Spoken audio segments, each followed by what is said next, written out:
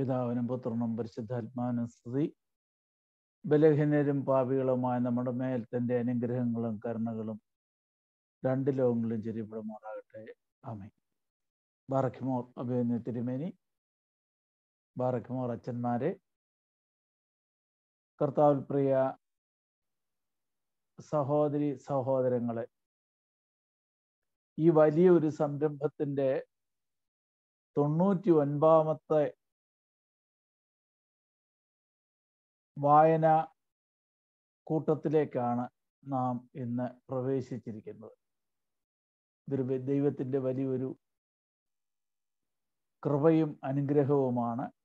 100 ബാച്ചുകൾക്ക് ഇതുവഴിയുള്ളതായ ആത്മീക പ്രചോദനം ലഭിക്കുന്നതിനിടയായി.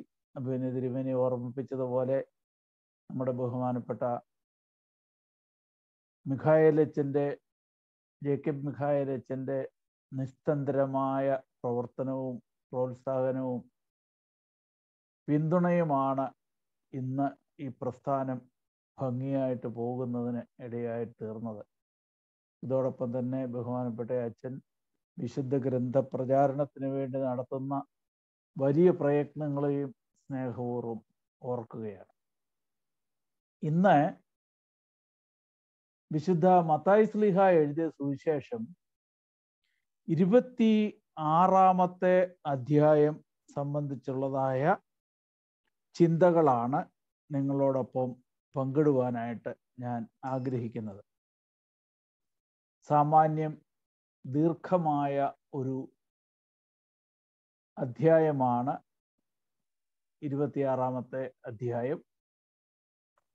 അതില് വിശദമായി സംസാരിക്കേണ്ട അധികം കാര്യങ്ങൾ ഇല്ല എന്നുള്ളത് കൊണ്ട് സാധാരണ സമയത്ത് തന്നെ നമുക്ക് പൂർത്തീകരിക്കുവാൻ സാധിക്കും എന്ന് ഞാൻ വിശ്വസിക്കുകയാണ്. ബൈബിൾ സൊസൈറ്റിയുടെ പുസ്തകം 2-3 അധ്യായങ്ങളിൽ 2-3 വാക്യങ്ങളിൽ ഈ ക്രൂശ് മരണത്തെക്കുറിച്ചും പെസഹായെക്കുറിച്ചും ഒക്കെ കർത്താവ് സൂചിപ്പിക്കുന്നിടത്ത് അന്ന് മനുഷ്യപുത്രനെ ക്രൂശിപ്പാൻ ഏൽപ്പിക്കും എന്ന് പറഞ്ഞു എന്ന് നാം കാണുന്നുണ്ട്. എന്നാൽ ഇതര പരിഭാഷകളിൽ ഈ അന്ന് എന്ന് 2 പ്രാവശ്യം ഉപയോഗിച്ചിരിക്കുന്ന ആ പദപ്രയോഗം ഇല്ല എന്നുള്ളത് നമുക്ക് മനസ്സിലാക്കാൻ സാധിക്കും. അത് നമ്മുടെ വിശുദ്ധ ഗ്രന്ഥത്തിലും ഇല്ല, POC പരിഭാഷയിലും ഇല്ല. Son of man will be handed over to B crucified. ഇതാണ് ന്യൂ ഓക്സ്ഫോർഡ് അനോട്ടേറ്റഡ് ബൈബിളിലെ ഇംഗ്ലീഷ് പരിഭാഷയിൽ പറയുന്നത്. അന്ന് എന്നുള്ളതായ പദപ്രയോഗമില്ല. 2 ദിവസങ്ങൾക്ക് ശേഷം പെസഹ ആകുന്നുവെന്ന് നിങ്ങൾക്കറിയാമല്ലോ. മനുഷ്യപുത്രൻ കുരിശിൽ തറയ്ക്കപ്പെടുവാനായി ഏൽപ്പിക്കപ്പെടും എന്ന് മാത്രമേ ഉള്ളൂ. അന്ന് എന്ന് ഉള്ള അർത്ഥം വരത്തക്കവണ്ണമുള്ളത് സുറിയാനി പതിപ്പിലും കാണുന്നില്ല. ഇനി നമുക്ക് 3ാമത്തെ വാക്യത്തിലേക്ക് വരാം. 3ാമത്തെ വാക്യത്തിലെ സുറിയാനി ബൈബിളിൽ മാത്രം ഉള്ള ഒരു കാര്യമുണ്ട്. അതായത് പ്രധാന ആചാര്യന്മാരും സൊപ്രന്മാരും കശീശന്മാരും. എന്നാൽ ബൈബിൾ സൊസൈറ്റിയുടെ പുസ്തകത്തിൽ അവിടെ കാണുന്നത് മഹാപുരോഹിതന്മാരും ജനത്തിന്റെ മൂപ്പന്മാരും എന്ന് മാത്രമേ കാണുന്നുള്ളൂ. സുറിയാനി മൂലത്തിൽ അവിടെ സ്ക്രൈബ്സ്, സൊപ്രന്മാർ എന്ന ആ വിഭാഗം കൂടെ അവിടെ ഉള്ളതായിട്ട് നമുക്ക് കാണാൻ സാധിക്കും. പക്ഷേ താഴെ ഇംഗ്ലീഷ് പരിഭാഷയിൽ ഇങ്ങനെയാണ് പറയുന്നത്: chief priest, scribes and elders, റാബ് കൊഹനെ ഉസൊഫ്രെ വുകാശീശെ Damoh. അപ്പോ ജനത്തിൻ്റെ കശീശന്മാരും സപ്രയന്മാരും പ്രധാന ആചാര്യന്മാരും എന്നാണ് സുറിയാനിയിൽ നാം കാണുന്നതിൻ്റെ നേരിട്ടുള്ള പരിഭാഷ. മലയാളം പരിഭാഷയിൽ അവിടെ മഹാപുരോഹിതന്മാരും ജനത്തിൻ്റെ മൂപ്പന്മാരും എന്നാണ് കൊടുത്തിരിക്കുന്നത്. എൽഡേഴ്സ് എന്നുള്ള അർത്ഥം തന്നെയാണ് കശീശ എന്ന വാക്കിൻ്റെ അർത്ഥം. അത് മൂപ്പൻ എന്ന മലയാളത്തിലെ പരിഭാഷയ്ക്ക് ഒരു ചെറിയ അപാകതയുണ്ട്. അതായത് എല്ലാ സ്ഥലങ്ങളിലും ഇല്ലെങ്കിലും ചില പ്രദേശങ്ങളിലൊക്കെ പള്ളിയിലെ മൂപ്പന്മാരെന്ന് പറയുന്ന ഒരു വിഭാഗമുണ്ട്. അതായത് പള്ളിയുടെ മണിയടിക്കുക, പള്ളിയുടെ പരിസരം വൃത്തിയാക്കുക, പള്ളി തുറക്കുക അടയ്ക്കുകയൊക്കെ ചെയ്യുക. ഇങ്ങനെ പ്രധാന ശുശ്രൂഷകനെ സഹായിയായിട്ട് പ്രവർത്തിക്കുന്നയാളിനെ മൂപ്പൻ എന്ന് പറയും. ആ അർത്ഥത്തിലല്ല ഇവിടെ പറയുന്നത്. പത്രോസ് അപ്പോസ്തലൻ പറയുന്ന പോലെ കൂട്ടുമൂപ്പൻ എന്ന് ഉള്ള പരിഭാഷയിൽ പറയുന്നത് പോലെ സുറിയാനിയിലെ കശീശ എന്നുള്ള അർത്ഥത്തിലാണ് ഇവിടെ നാം കാണേണ്ടത്. ഇനി നമുക്ക് 4-ാമത്തെ വാക്യത്തിലേക്ക് പോയാൽ അവിടെ അർത്ഥത്തിൽ വലിയ കുഴപ്പങ്ങളൊന്നും ഇല്ലെങ്കിലും 3 പരിഭാഷകളിൽ 3 വാക്കുകളാണ് ഉപയോഗിച്ചിരിക്കുന്നത്. അതായത് ബൈബിൾ സൊസൈറ്റി ഉപായത്താൽ പിടിച്ചെന്നും വിശുദ്ധ ഗ്രന്ഥം വഞ്ചനയാൽ പിടിച്ചുവെന്നും POC ചതിയിൽ പിടികൂടി എന്നും ഒക്കെയുള്ള പ്രയോഗങ്ങളാണ് നാം അവിടെ കാണുന്നത്. ഏതായാലും അത് വഞ്ചന എന്നുള്ള വാക്കിന് കുറെ കൂടെ അർത്ഥമുണ്ട് എന്ന് എനിക്ക് തോന്നുന്നു. കാരണം കർത്താവിനെ കൂടെ നടക്കുകയും ഏറ്റവും കൂടുതൽ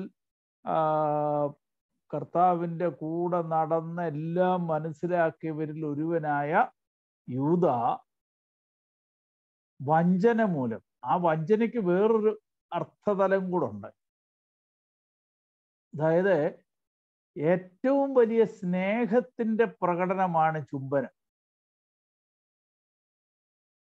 അതായത് ഒരു മനുഷ്യൻ മറ്റൊരാളെ അഗാധമായി സ്നേഹിക്കുന്നതിൻ്റെ ഒരു സൂചനയാണ് ചുംബനം എന്നുള്ളത്.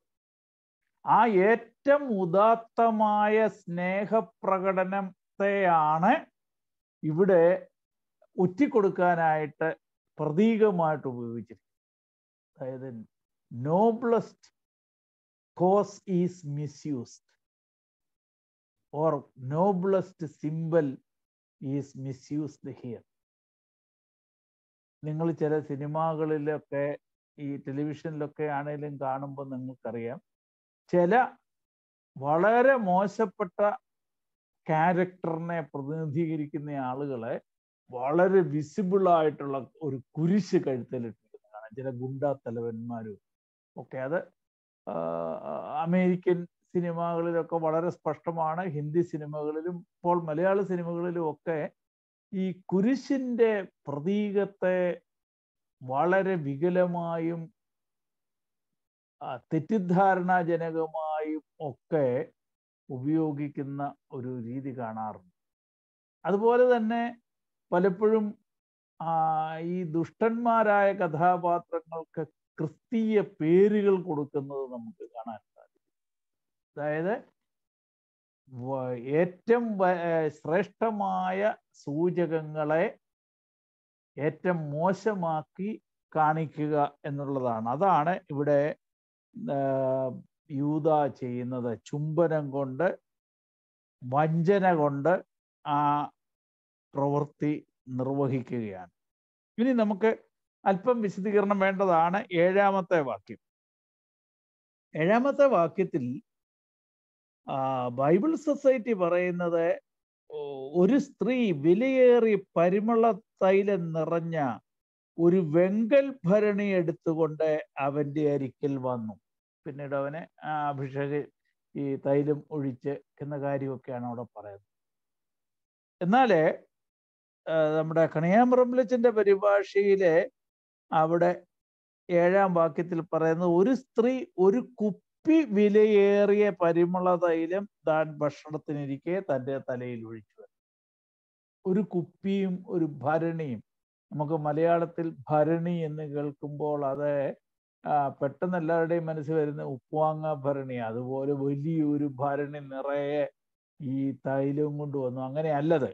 അത് വാക്കിന്റെ അർത്ഥം വളരെ ശ്രദ്ധിക്കണം. അലബാസ്റ്റർ ജാർ എന്ന് പറയും. എന്ന് പറഞ്ഞാൽ അത് ഒരു വലിയ ഭരണിയൊന്നും അല്ല, ഒരു ചെറിയ ജാറാണ്. അതിലടങ്ങിയിരിക്കുന്ന തൈലത്തിൻ്റെയാണ് വില. അത് മാർബിൾ പോലുള്ള വെണ്മയേറിയ ഒരു വസ്തു കൊണ്ട് സുരക്ഷിതമായിട്ട് നിർമ്മിക്കപ്പെട്ടിരിക്കുന്നതും ചിലപ്പോൾ ആളുകളുടെ കഴുത്തിൽ തന്നെ അത് കെട്ടിക്കൊണ്ട് അവർ യാത്ര പോകുന്നിടത്തൊക്കെ കൊണ്ടുപോകാനും അതിൻ്റെ സുഗന്ധം ഒന്ന് തൊട്ട് ദേഹത്ത് എവിടെയെങ്കിലും ഒന്ന് സ്പർശിച്ചാൽ ദീർഘമായിട്ട് നിലനിൽക്കുന്ന ഒരു സുഗന്ധവുമാണ്. അതേക്കുറിച്ച് മർക്കോസിന്റെ സുവിശേഷത്തിൽ നമുക്ക് 14:5 പറയുന്നുണ്ട്, ഈ തൈലത്തിന്റെ വില 300 ദീനോറോ ആണ്. അപ്പോ ചെറിയ ഒരു കുപ്പിയാണ്, പക്ഷെ വളരെ വിലയേറിയ തൈലമാണ്. ആ തൈലത്തിന് 300 ദീനോറോ.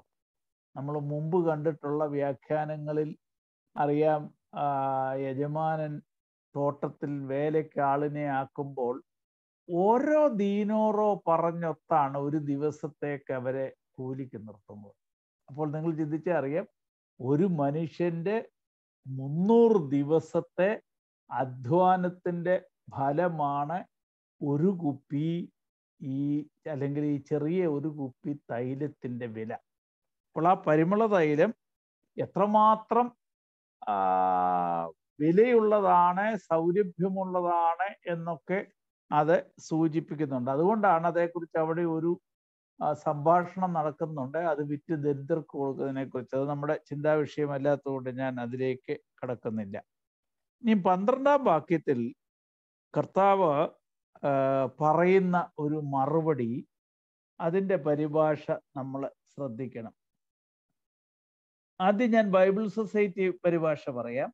അവൾ ഈ തൈലം എൻ്റെ ദേഹത്തിന്മേൽ ഒഴിച്ചത് എൻ്റെ ശവസംസ്കാരത്തിനായി ചെയ്തു തന്നെ.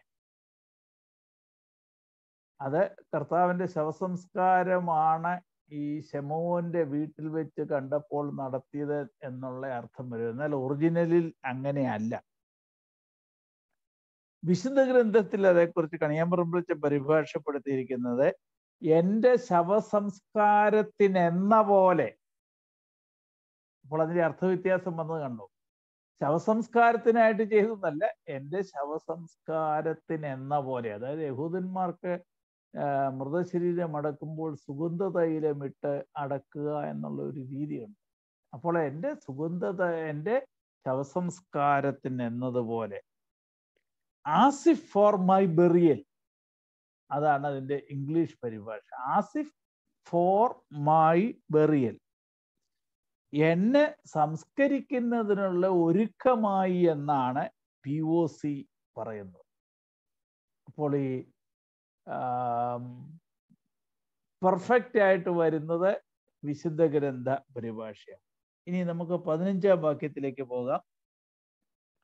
15-ാം വാക്യത്തിൽ പറയുന്നത്, നിങ്ങൾ എന്തു തരും, ഞാൻ അവനെ കാണിച്ചു തരാമെന്ന് പറഞ്ഞു.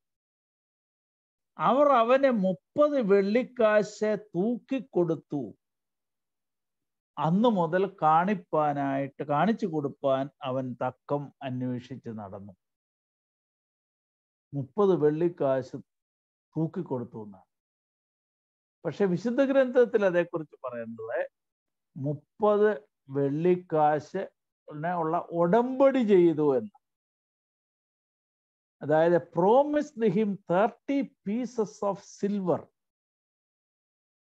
പ്രോമിസ്ഡ്, അതായത് ഉടമ്പടി ചെയ്തു. POC ബൈബിൾ അതേക്കുറിച്ച് പറയുന്നത് 30 വെള്ളി നാണയത്തിന് കരാർ ഉറപ്പിച്ചു എന്നാണ്. അപ്പോൾ കരാർ ഉറപ്പിക്കുക എന്ന് പറയുമ്പോൾ ഉണ്ടാകുന്ന ആ അർത്ഥവ്യത്യാസം നാം മനസ്സിലാക്കുക. ഇനി നമുക്ക് 25-ാം വാക്യത്തിലേക്ക് പോകാം. 25-ാം വാക്യത്തിൽ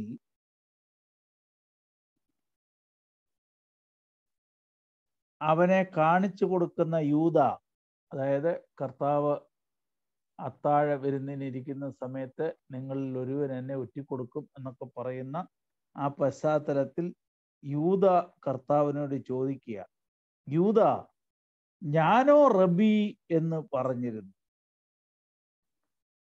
അപ്പൊ അവിടെയും നമ്മൾ മുമ്പേ വഞ്ചന എന്നുള്ള വാക്ക് ഉപയോഗിച്ചത് വല്ല ചുംബനം കൊണ്ട് ഒറ്റിക്കൊടുത്തു എന്ന് പറയുന്നത് പോലെ ഇവിടെയും ഗുരുവേ എന്നൊക്കെ വിളിച്ച റബി, റബി എന്ന് പറയുമ്പോൾ മൈ ടീച്ചർ, എൻ്റെ ഗുരു എന്നൊക്കെയാണ് ആ വാക്കിന്റെ അർത്ഥം. അതിന് കർത്താവ് മറുപടി പറയുന്നതായിട്ട് ബൈബിൾ സൊസൈറ്റി പറയുന്നത് നീ തന്നെ എന്ന് അവൻ പറഞ്ഞു. അതായത് ഉടനെ യൂദ ഇത് പറഞ്ഞു കഴിഞ്ഞ ഉടനെ കർത്താവ് പറഞ്ഞു നീ തന്നെ എന്ന്. അങ്ങനെയല്ല, വിശുദ്ധ ഗ്രന്ഥത്തിൽ അത് കൃത്യമായിട്ട് പറയുന്നുണ്ട്. നീ തന്നെ പറഞ്ഞിരിക്കുന്നു എന്നാണ്. അതായത്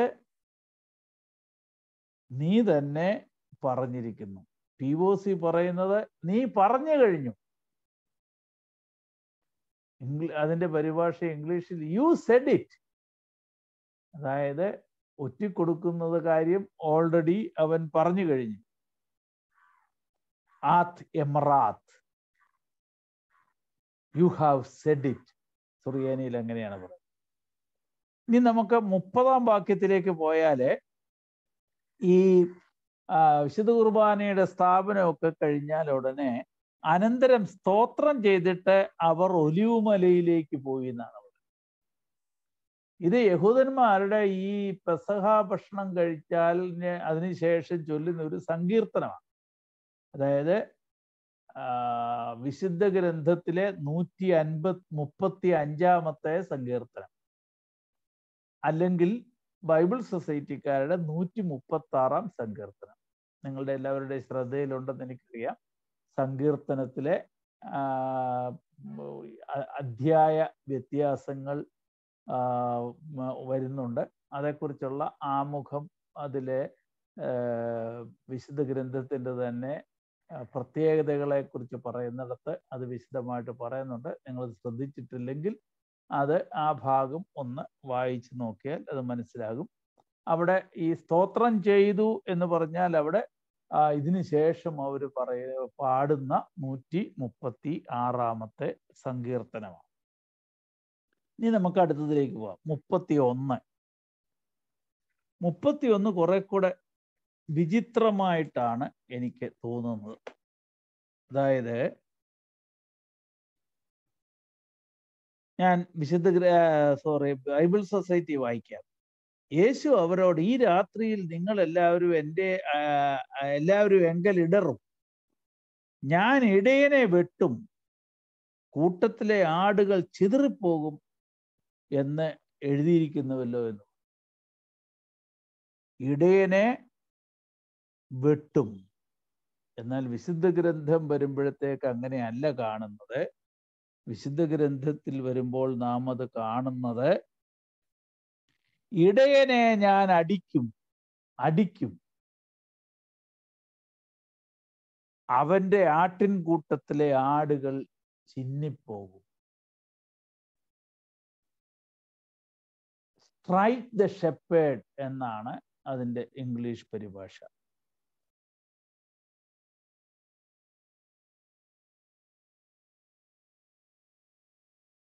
അപ്പോൾ 36-ാം വാക്യത്തിലെ അവിടെ ഗത്സീമോൻ എന്ന സ്ഥലത്തേക്ക് പോകുമെന്ന് പറയുന്നുണ്ട്. ഗത്സീമോൻ എന്ന ആ വാക്കിനൊരു പ്രസക്തി ഉണ്ട്, അതവിടെ കൊടുത്തിട്ടില്ല. ഗത്സീമോൻ എന്ന വാക്കിന്റെ അർത്ഥം എണ്ണച്ചക്കെന്ന. അതായത് ഇപ്പം ഒലിവിന്റെ കായ്കളൊക്കെ ഇട്ട് ചക്കിലിട്ടാട്ടി എണ്ണയെടുക്കുന്നത് പോലെ ഉള്ള ഒരു പരീക്ഷണ അനുഭവത്തിലേക്കാണ് കർത്താവ് കടന്നു പോകുന്നത്. അതുകൊണ്ട് 37-ാം വാക്യത്തിൽ നമുക്ക് നോക്കാം. 37-ാം വാക്യത്തിൽ അവിടെ പറയുന്നുണ്ട്, കർത്താവ് തിരുമേനി മുമ്പ് ഓർമ്മിപ്പിച്ച ഒരു പ്രധാനപ്പെട്ട ആശയം അവിടെ ഉണ്ട്. ബൈബിൾ സൊസൈറ്റി പറയുന്നത്, പത്രോസിനെയും സെബദി പുത്രന്മാരെയും കൂട്ടിക്കൊണ്ട് ചെന്ന് ദുഃഖിച്ചും വ്യാകുലപ്പെട്ടും തുടങ്ങി. ഈ വ്യാകുലത, worry,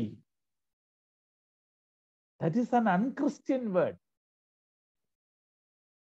ക്രിസ്തുവിലുള്ള വിശ്വാസമുള്ളവന് ആകുലതയില്ല.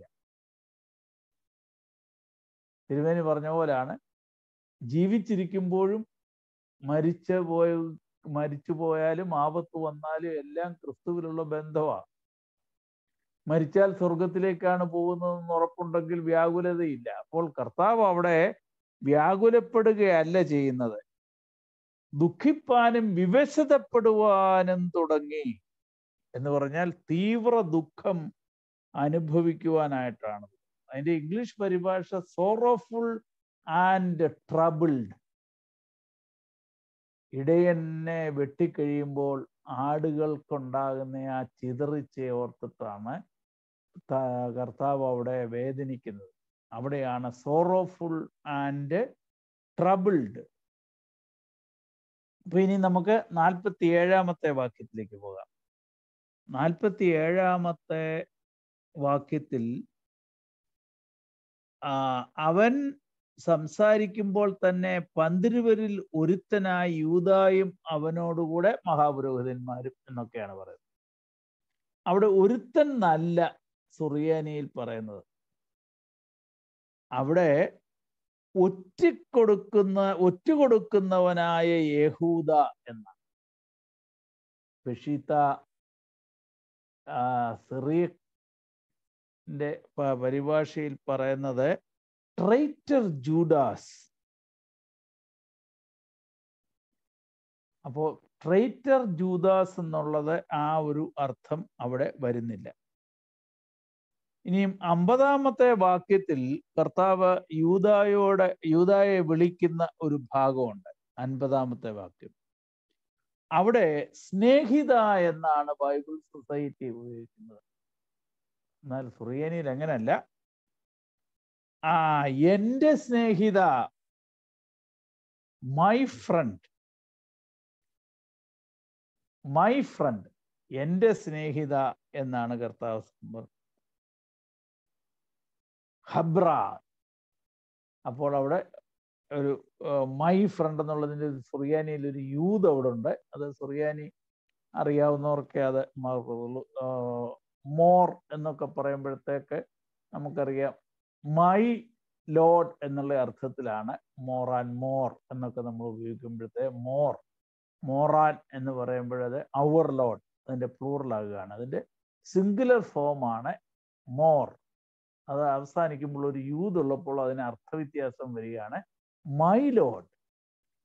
ഇവിടെ മൈ ഫ്രണ്ട് എന്നുള്ള അർത്ഥത്തിലാണ് അത് ഉപയോഗിക്കുന്നത്. ഇനിയും 53-ാമത്തെ വാക്യത്തിൽ പരിചയമില്ലാത്ത ഒരു വാക്ക് ഉപയോഗിക്കുന്നുണ്ട്, ലെഗിയോൻ.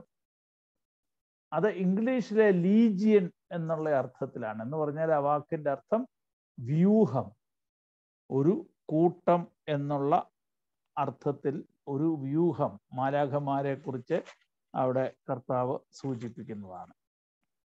ഇനി നമുക്ക് 59-ാമത്തെ വാക്യത്തിലേക്ക് വരാം.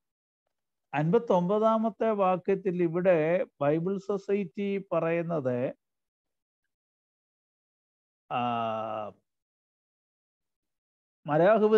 മഹാപുരോഹിതന്മാരും ന്യായാധിപ സംഘമൊക്കെയും യേശുവിനെ കൊല്ലേണ്ടതിന് അവന്റെ നേരെ കള്ളസാക്ഷ്യം അന്വേഷിച്ചു. കള്ളസാക്ഷികൾ ചിലർ വന്നിട്ടും പറ്റിയില്ല. ഇങ്ങനെയാണ് അവിടെ പറയുന്നത്. എന്നാൽ സുറിയാനിയിൽ അങ്ങനെ അല്ല വരുന്നത്.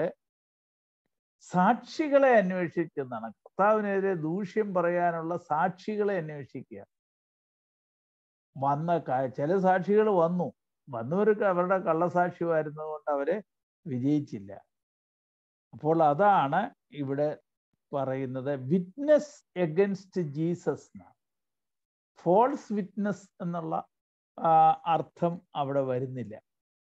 ഇനിയും വീണ്ടും നമ്മൾ മുമ്പേ പറഞ്ഞതുപോലെ